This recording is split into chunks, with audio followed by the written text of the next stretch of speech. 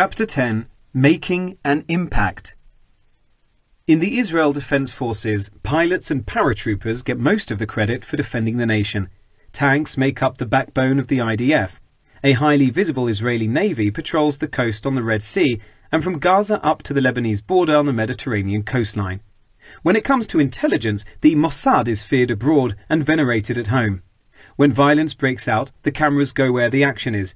Reporters speak with the crews inside the Iron Dome missile defense batteries. They film soldiers of the Givati and Golani brigades with machine guns slung over their shoulders, carrying heavy backpacks and ammunition. The media reports the voices of helicopter and F-16 pilots describing their missions while hiding their faces to protect their identities. Talpiot's members are rarely interviewed on domestic or foreign news, and the programme's massive contribution to all of those defenders of Israel is invisible to the public.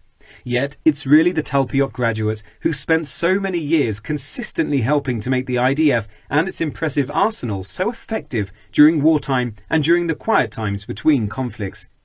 In fact, Talpiot graduates have come up with so many ideas, designs and updates to Israel's weapons and technology arsenal, an official count is not even kept by the Ministry of Defense.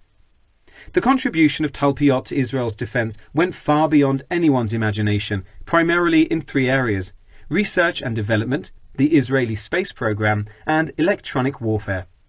Israel's space program grew up alongside Talpiot.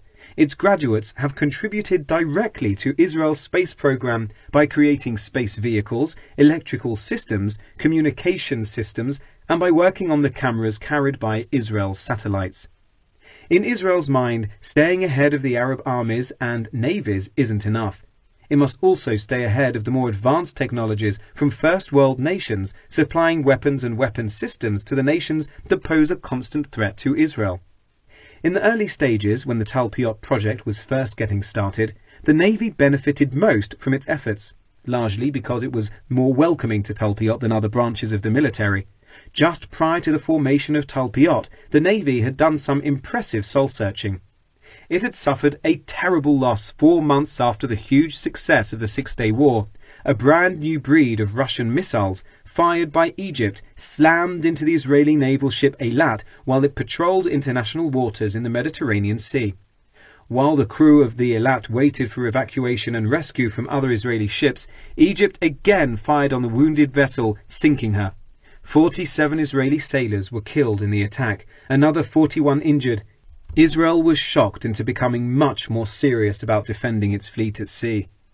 The 6 years between that deadly attack and the 1973 Yom Kippur War was very busy for Israel's Navy. The Sea Force drilled, they updated their equipment, officers studied the naval successes of allies abroad. And it all paid off. The Israeli Navy was one of the few branches of the IDF to perform exceptionally well during the Yom Kippur War. Though the General Staff was starting to realize how valuable the Navy could be, only a small part of their defense budget was earmarked for the Navy. When the first classes of Talpiot students graduated their Hebrew University coursework, many began to gravitate toward the Navy. Eli Mintz had become an expert on data mining during his post-Talpiot military service. He was a pioneer in developing programs for the Israeli Navy using algorithms to improve radar systems. Mintz says, "The Israeli Navy was very small in the 1980s, but it was quite sophisticated. I was very motivated in the Navy to learn and apply what I learned." To Mintz, it was a two-way street. He wanted to help the Navy on its course to innovation, but he also wanted to learn what the people who were already there were working on and how they were developing state-of-the-art hardware and software. One of the best things about Talpiot, Mintz recalls, was that after graduating you had your choice of postings, assuming the place where you wanted to go would take you. Nobody else in the army gets to do that. So I picked a project in the Navy where I did a lot of project management. It started with algorithms, but it evolved into managing certain aspects of a project from the technical side. I was able to wear two hats, doing real technical work and also project management. The exact project Mintz worked on remains classified. You don't develop iPods in the IDF, you develop weapons. We developed a weapon which has since been improved by others in research and development. The weapon he worked on had been deployed, but it had not yet been used because Israel still hadn't fought the kind of extensive naval battle where such a weapon would be used. If the weapon is used, it will have a big and immediate impact, he adds confidently. Gilad Lidera is one of the most interesting and colourful of the Talpiot graduates. Lidera also joined the Navy and became one of Talpiot's first combat officers serving on a missile ship. His post-army work took him to Africa, including many countries in the midst of civil wars. More on his amazing post-army business journeys in a later chapter. Growing up in the 1970s, Gilad learned to sail as a boy, and he always loved the sea, though that was not common for the average Israeli boy. After Talpiot graduation, his first assignment was to the Naval Academy. He served on a Sa'ar 4, a fast missile boat about 400 tons and 190 feet long. He rose in the ranks to become a bridge commander before moving back into research and development. His operational knowledge learned at sea, combined with his Talpiot training, made him extremely valuable to Israel's Navy. Lidera went on to work on developing and improving electronic warfare systems for the Navy. Specifically, he worked on passive electronic warfare, defense systems designed to monitor the communications of other ships. Lidera also worked on missile-evading electronics designed to help Israel's naval ships track and dodge incoming missiles fired from the sea, the shore or the air. If you can mess with their homing systems, they can't hit you, he says cheerfully. He also went on to work in ship design, coming up with ways to make Israel's ships harder to detect with radar and harder to strike with missiles. Ziv Belsky is currently a leader and innovator in Israel's still fast-growing pharmaceuticals and medical devices industry. While doing his service, however, he was a true innovator. He also was one of the first Talpiot cadets to become a combat officer. From Talpiot, he also went on to the Naval Academy. His assignment was to serve as the executive officer of a Sa'ar 4.5 class missile boat, the most advanced in the Israeli Navy. Belsky brags it even had 2 helicopter pads. After serving at sea, he was transferred back to land at the Israeli Navy's Research and Development Headquarters. Somehow, during this time, he managed to study electrical engineering and earned a master's degree. His job soon became to develop and innovate electronic warfare systems for use at sea. He and his colleagues came up with new technologies to defeat missiles fired at Israeli ships using electronic defenses. He says, if you have a fast missile and you can shoot it down, great, rocket to rocket. But if you have a system that misguides and tricks rockets, that's better and more consistently effective. You need tricks.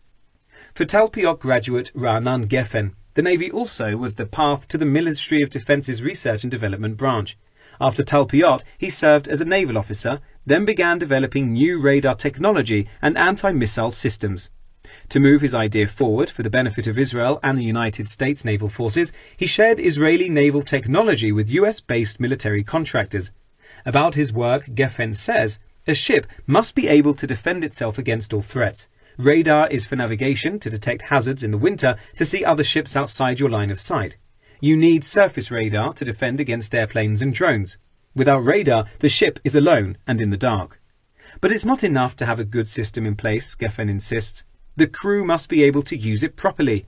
During the Second Lebanon War in the summer of 2006, Hezbollah launched a shore-to-sea missile, likely manufactured in China. It slammed into the INS Khanit, which was patrolling the Mediterranean in international waters adjacent to Beirut. 4 Israeli sailors were killed, but the crew managed to get the ship back to Israel for repair work. The problem in this case was simple. The officers on board the Khanit failed to activate the ship's radar and anti-missile capabilities. Thinking Hezbollah lacked the technology to hit the ship, despite warnings from naval intelligence that Hezbollah did have a shore-to-sea missile capacity. To this day, Geffen is still dismayed over the decision not to use its anti-weapon system to guard against such attacks. Talpiot has also had a tremendous impact on communications in the Israel Defense Forces. Because Israel is a small geographic area, armed forces transmissions can easily be picked off by even rudimentary eavesdropping equipment in Lebanon, Syria, Jordan, Egypt and Saudi Arabia. Developing ways to encrypt and keep these communications secret is a major priority. One of the early pioneers in this field is a graduate of the second class of Talpiot, Boaz Ripin. His army service was dedicated to making radio signals impossible to intercept by the enemy in the mid-1980s. Israel was at war during this time in Lebanon, fighting Yasser Arafat's PLO, then the Shiite-backed groups Amal and Hezbollah. Ripin had never heard of Talpiot before being chosen for the program in 1980. He admits that when he joined the unit, he wasn't sure it would work out. It was a gamble. Nobody knew what graduates could do with what they'd learned. I felt like I was part of an experiment. The program was constantly changing. Born in Tel Aviv, Ripin was 11 years old when the Yom Kippur War broke out. An alarm sounded in Tel Aviv as rockets were shot at the city. Car lights would be dimmed, apartment lights would be shut down so the city could not be seen by bombers above. I watched a lot of television. There were reports of people dying. I was worried about my father. He was a surgeon. He was waiting at a field hospital near Tel Aviv. I knew I was in danger. The fear of losing the war was palpable. People spoke about what would happen if we were conquered and defeated. No one thing shapes who you are, but the war did shape who I wanted to be in the army, to a large extent. I wanted to do as much as I could to help. This was part of the reason I decided to give extra service. I wanted to have an impact. David Kutasov was 9 when he moved from Lithuania to Israel, and he didn't speak a word of Hebrew. He recalls now, "It's amazing how quickly a 9-year-old can learn." Kutasov remembers training with paratroopers in Arab parts of the West Bank and doing a drill where he and the other members of his platoon were supposed to sneak into the area at night. The villagers woke up in the morning and came out of their houses. They spotted us immediately and started laughing at us. You have to understand that I grew up in Holon, just south of Tel Aviv, completely shielded from the terrorists and the Arabs. We were taught to ignore Arabs, not to discriminate, but just to pretend that they didn't exist. Here I was in the West Bank, and all of a sudden it turned out that not only do Arabs exist, they don't like us very much. It was a big shock. To this day, he's credited with changing the way Israel's ground forces operate. The projects I worked on had to do with enhancing the fighting capabilities of tanks and infantry using all sorts of advanced technology.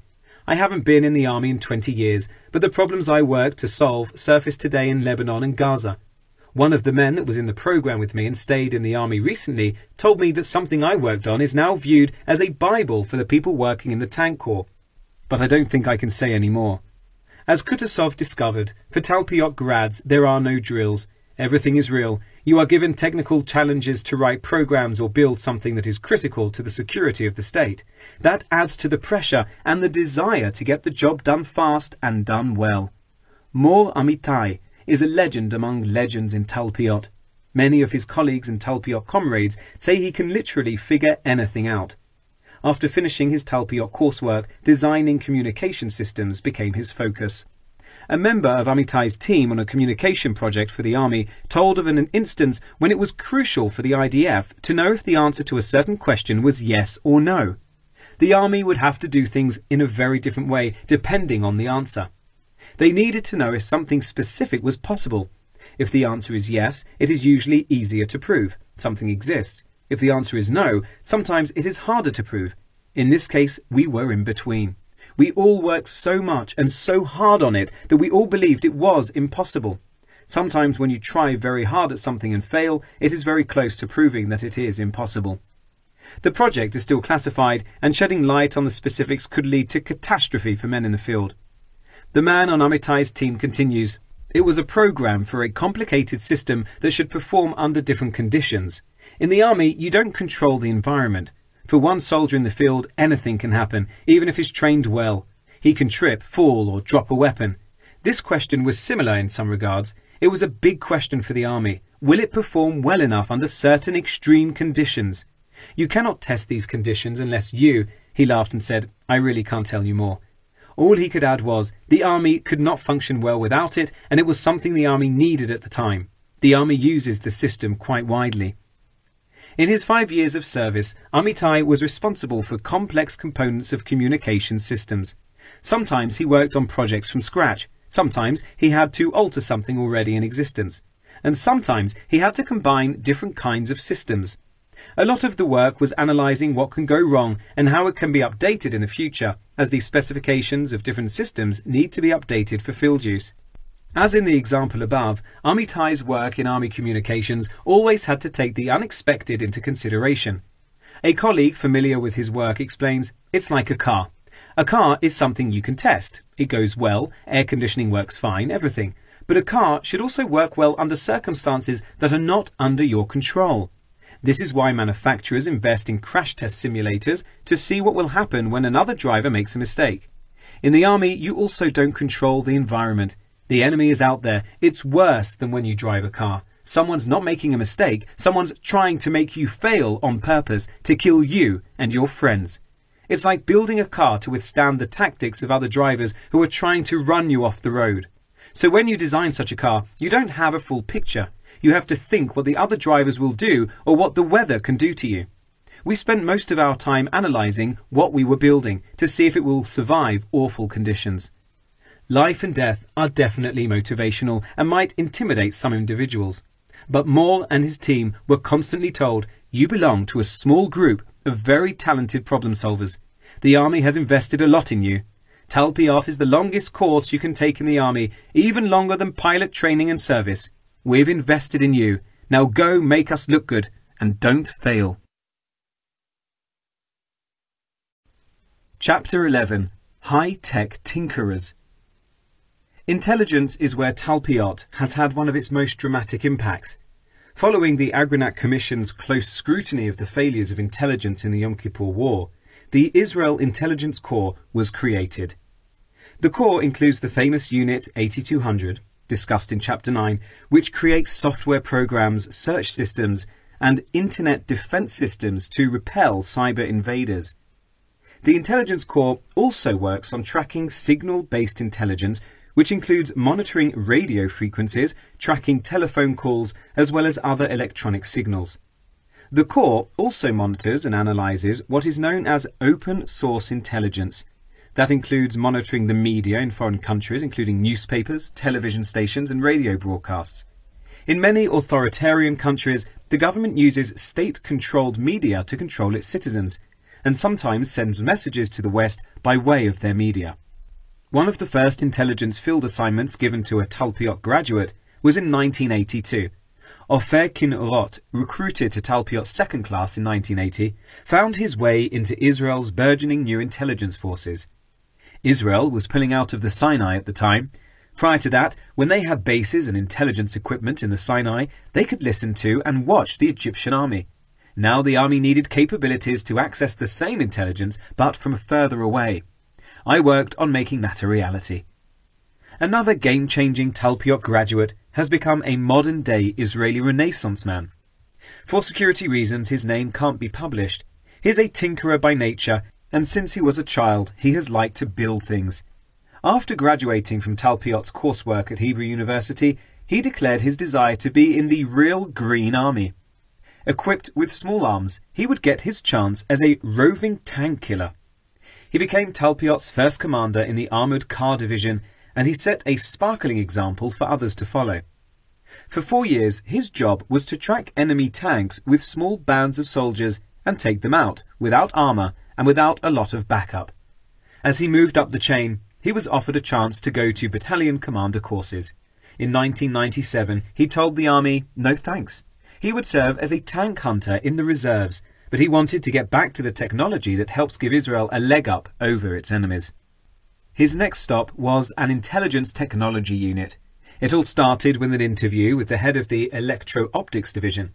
I remember he asked me, you finished Talpiot 4 years ago, and what do you want to do? I said I didn't know. I knew I wanted to be back in research and development in technology. He took out a very small camera and said, anything you find interesting here? Oh, I like cameras, I answered. In my anti-tank unit, I was actually working with cameras, signal processing, electro-optics and cameras. It was a perfect match. He had the formal education and the army field experience to help design what was needed for other combat troops. This was actually exactly how Talpiot was supposed to work. A promising and motivated soldier gets an early and excellent education. He then hits the field. Afterwards, he combines both to help give Israel access to more efficient and more lethal weapons, making the army better and stronger. I started out designing a small board with a camera and signal and video processing unit, then onto larger components and larger cameras and optic systems, he continues. The device I was working on was to be used for special tasks and missions. They were for the intelligence community, not necessarily the army, he says slyly. While he would not confirm it, it's likely devices he worked on wound up helping Israel's various security agencies that monitor and police the hostile Arab populations living in cities and towns east of Israel's major population centers. We were making very, very tiny devices. They would put them where tiny devices were needed most. These kinds of devices help many people to do their jobs. Many of these missions nobody will ever hear about. One of Israel's most immediate and pressing problems comes from Gaza. Why Gazans aren't a threat to the overall security of the nation? Thousands of rockets have been fired from Gaza into Israeli civilian communities by Hamas, Islamic Jihad and other terrorist groups. Terrorists have attacked and attempted to break into Israel dozens of times, and on one occasion in 2006 killed 2 members of a tank unit and took another soldier, Gilad Shalit, hostage. In order to discourage border-crossing terrorism, the IDF set up a ring of surveillance stations to protect communities near Gaza without having to engage anyone who appears to be approaching the border in a threatening manner. Brigadier General Eli Polak, head of the Field Intelligence Corps, told Aviation Week, "Our job is to provide surveillance along Israel's borders. To do this, we use various intelligence, surveillance and reconnaissance systems which help us track the enemy and assist ground forces in quickly locating attempting hostile infiltrators." Here again, Talpiot graduates have played an outsized role in helping to develop and install sophisticated monitoring mechanisms. Ofir Zohar, 14th Talpiot class, served in a technology unit in the IDF. He says, "The most advanced staff in our circle was dedicated to building better technology for IDF intelligence. It was our job to come up with solutions for problems the Army thought were impossible to solve." Created by a team working on new components for tank units, the groundbreaking technology known as the Trophy system addresses one such unsolvable problem.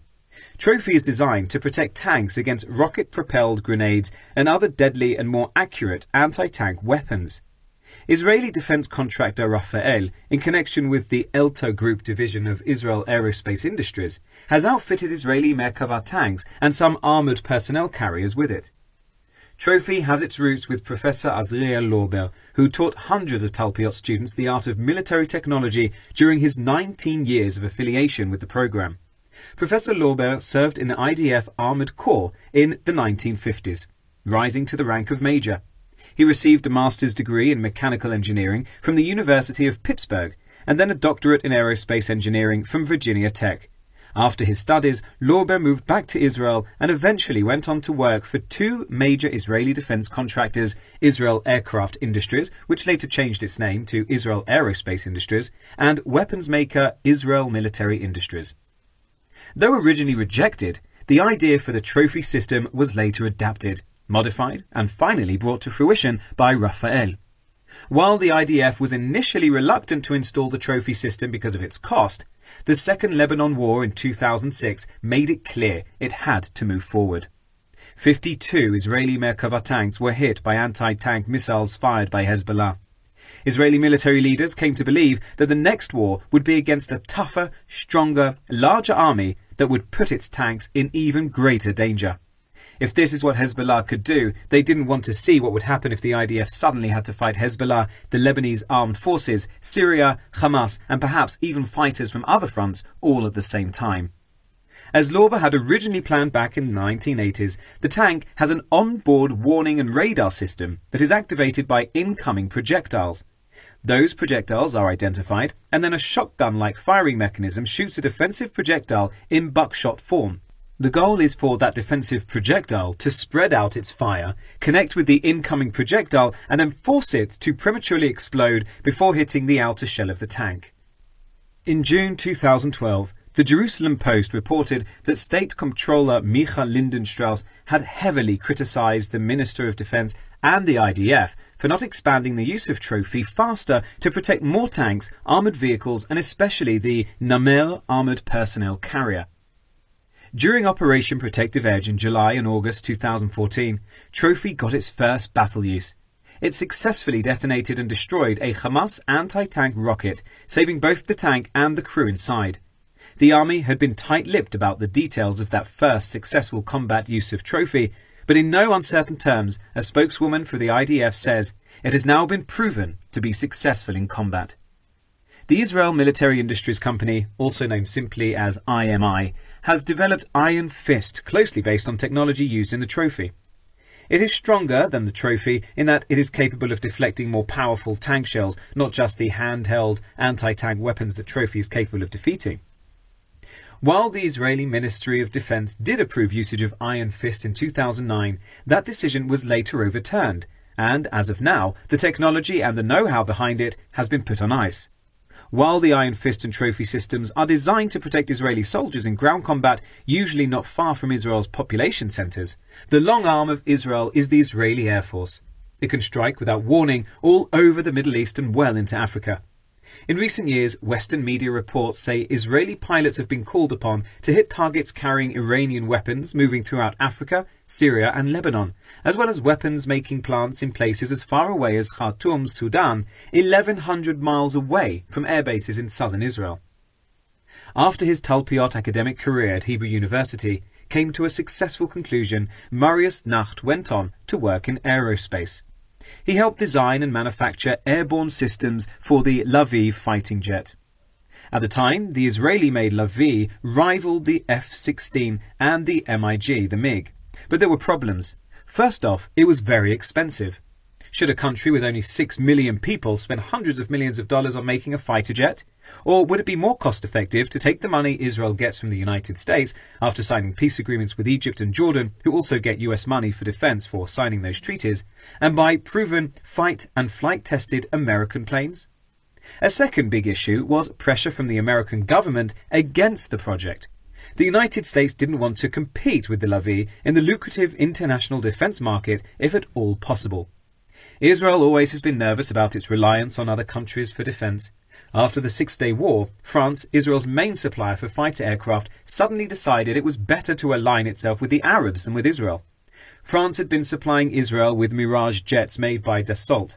When Charles de Gaulle and France turned their backs on Israel, it was left with a true security crisis. Where would it find airplanes? Fortunately for Israel, the United States quickly stepped in to fill the void as President Lyndon Johnson saw in Israel an ally that could be a check against Soviet aggression in the Middle East.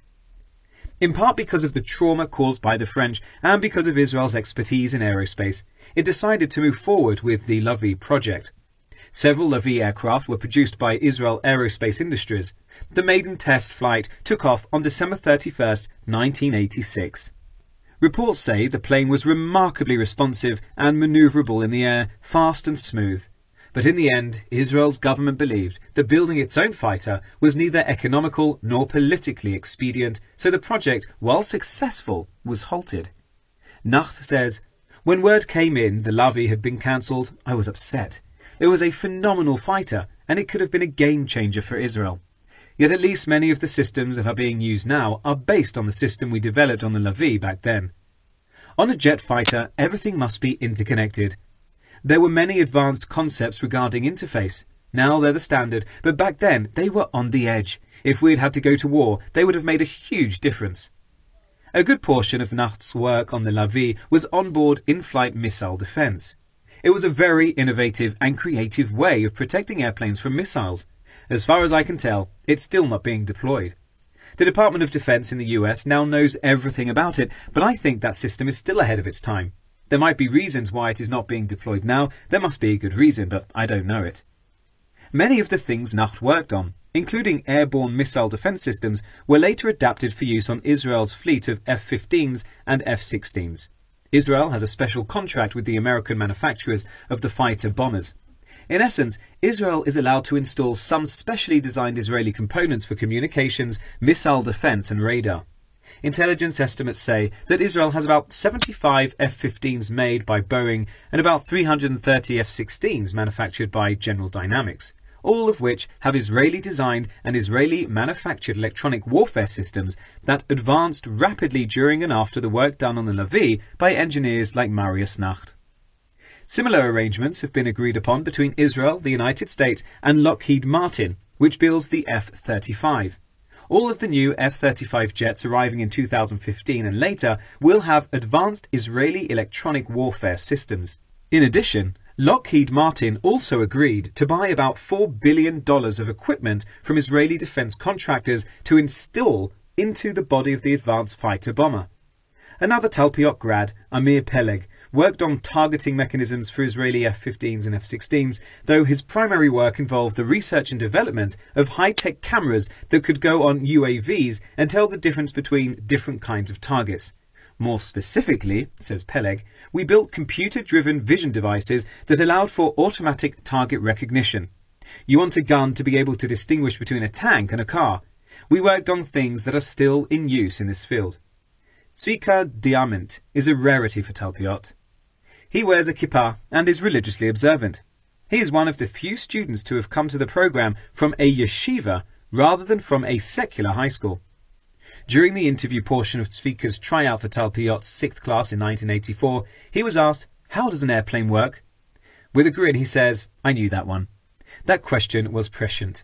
After finishing his Talpiot coursework with the equivalent of 3 majors, physics, computer science and mathematics, Zvika went to work on installing and integrating Israeli-made electronic warfare components that were to be added to Israel's new and growing fleet of F-15s and F-16s. He was the Israeli Air Force's representative inside defense company called El-Isra, now a unit of Israeli defense contracting giant Elbit. During the 5 years he worked there fulfilling his commitment to the army, Zvika was involved in every aspect of development in new systems. He was just 21 years old when he was started there, and El-Isra was filled with more senior engineers who weren't always on the same page with what Zvika or the Air Force wanted. He notes, it was very difficult, unpleasant at times. They were from a time before Talpiot, and they did things differently. They largely knew about Talpiot from news articles, but had no actual experience with Talpiot graduates in the workplace. Some were nice, some were nasty, and tried to get rid of me. I was stationed in the offices of the contractor. I had to define the acceptance tests for systems and for each stage to make sure they were on track. I was in all the meetings trying to provide them with solutions when we got into disagreements. And there were a lot of disagreements. They wanted to deliver what they had so they could get the money from the army, but sometimes what they wanted to deliver wasn't what we wanted. Over the years they learned that I was sent by the Air Force and they had no choice but to accept me. The Air Force backed me up every step of the way, all the time, so they learned to deal with it. Once the electronic warfare parts were made and ready to go, Zvika would lead the testing process. He often worked with Air Force pilots who had also studied to be engineers. This way they could act as both a pilot and engineer, determining what worked and didn't work and why during the test flights. Some pilots in the Israeli Air Force do their service for about 5 years, then move on, but later serve in the reserves. Zvika's testers were some of Israel's most experienced pilots. Many had 15 or more years of flying experience. That was especially useful because they were very helpful when it came to looking at the issue from macro and micro points of view. Zvika explains, let's say there was an experiment of a missile coming from one side, but we wanted the bigger picture. You take the aircraft and turn it 180 degrees, then 360 degrees, so you can see the level of the signal on all sides, where the signal comes in high, where it comes in low, and where it is not identifiable. The pilot has to have a deeper knowledge in order to do the test perfectly. He needs to go beyond what he used to do to get rid of enemy aircraft or incoming surface-to-air missiles in combat. He needs a deeper understanding of what was working and what wasn't. That knowledge will save lives later on in a real fight. What we were doing is working with signal processing. You get the radar signal in your receiver, then you analyze the signal to identify what kind of missile is threatening you. A SA-6, a Patriot, whatever. For each kind of different missile, you react differently. For some, you transmit loud electronic noise to cause the missile to miss you. For others, you throw some flares to deceive heat-seeking missiles. You have to identify the missile threat within a few seconds to give you time to react to the threat. If it's transmitted from another aircraft, the pilot has to react within seconds sometimes. After 20 seconds, the fight is over. During tests, we simulate the signal. We're not actually firing missiles. Sometimes you can simulate the battle situation with another airplane. In the late 80s and early 90s, Zvika was working inside El-Isra as orders were pouring in and Israel took more and more American-made F-15s and F-16s. Zvika was also tasked with travelling to the United States to make sure the specially designed electronic warfare system parts El-Isra had manufactured were compatible with the F-15s and F-16s. This was no mean feat. General Dynamics, maker of the F-16, would not give us warranties unless we tested our El-Isra systems to make sure they were compatible, Zvika recalls. The systems were 2 feet by 2 feet, and you need several for each plane. They are in different places of the aircraft. They tested it as a black box to make sure there were not extra electronic current demands that could mess with the big picture, or that you're not sending harmful electromagnetics onto other systems, or that you're not delivering anything that could cause electric shock. They didn't mind if our system didn't alert on the incoming missiles. They only cared that our system didn't mess up the plane in a way that could impact the warranty. Intelligence and aerospace are 2 core components of Israel's defense doctrine. If one falters, lives will be lost, as there is always an enemy waiting to pounce. Talpiot grads continue to play a major role on both fronts, due in large to their training. The multidisciplinary approaches to complex problems and the ability to master projects that require teamwork and coordination are skills crucial to designing fighter jets and developing intelligence systems. Chapter